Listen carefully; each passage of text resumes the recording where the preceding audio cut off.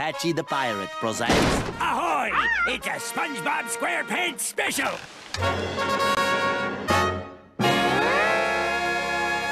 I don't need to introduce this game to you.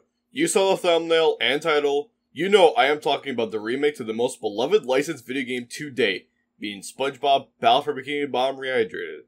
So let's just get right into finally talking about Battle for Bikini Bottom Rehydrated.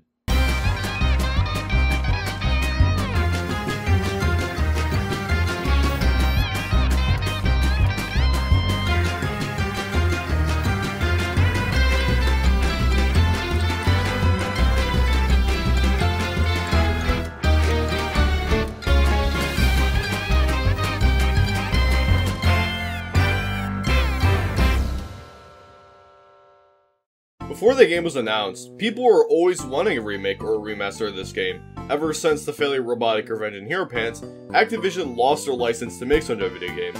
So fans were in limbo, hoping Nickelodeon would find a developer soon, wanting to make Sono games once again. Then in March of 2018, THQ, now known as THQ Nordic, took the license back, and people were thrilled to hear this, as the article mentions comebacks for many old Nickelodeon games in the future, and obviously SpongeBob was the star of the show. We wouldn't hear of it again until June 5th, 2019. We got this video uploaded by THQ Nordic. I'm ready!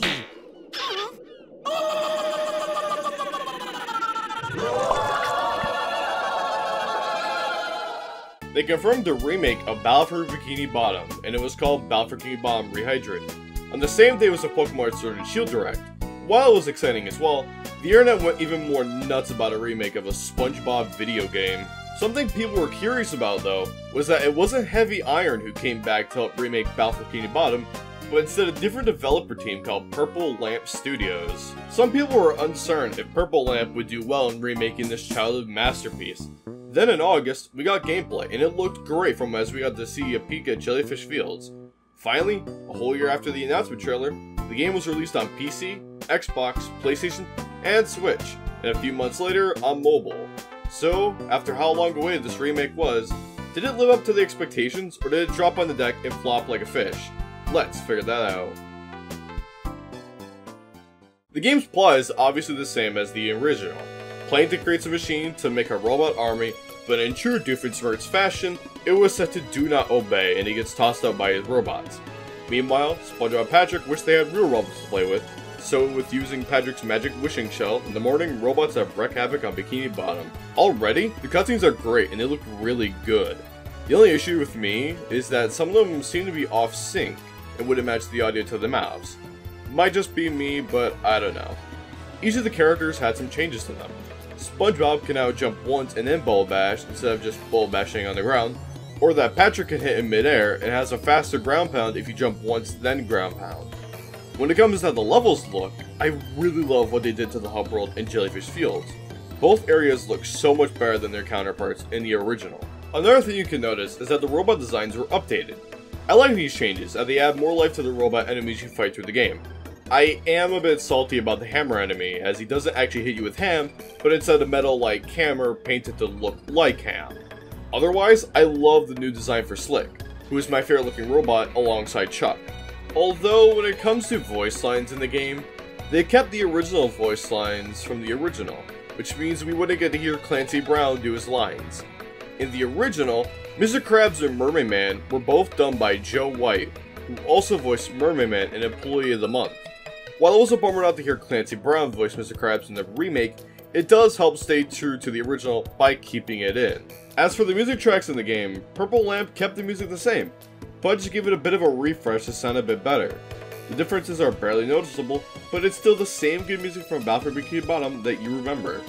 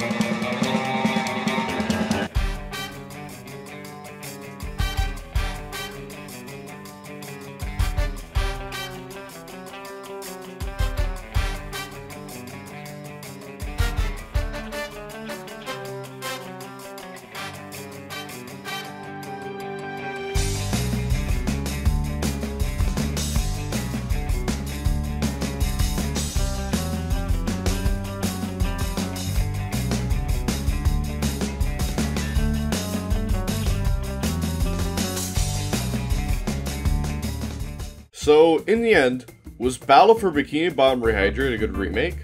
Honestly, after beating the game 100%, it really is a well done remake. While I still have a soft spot for the original, Rehydrated does Battle for Bikini Bottom justice when it came to bringing back nostalgic feels of playing the original on the GameCube. Purple Lamp did great, and I cannot wait to see what they do with Cosmic Shake, since it's considered a spiritual sequel to Battle for Bikini Bottom. I highly recommend buying the game, or playing it again before Cosmic Shake releases. Anyways, thanks for watching. If you enjoyed the video, be sure to like and subscribe.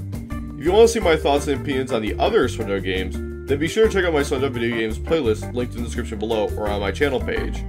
Anyways, I will see you all in the next video.